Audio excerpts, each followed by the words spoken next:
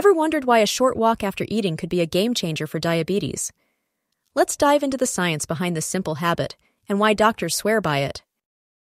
When you eat, your blood sugar spikes, especially if you're diabetic.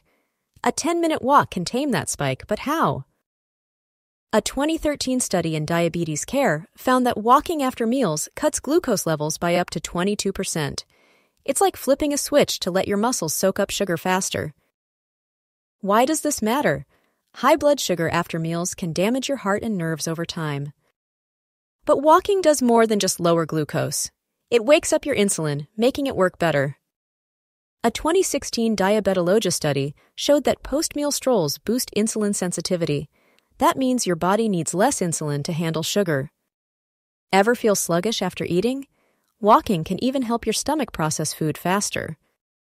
Research in the Journal of Clinical Endocrinology and Metabolism says it speeds up gastric emptying. This keeps glucose from flooding your blood too quickly. Here's a bonus. Walking after meals can protect your heart. It's not just about diabetes control.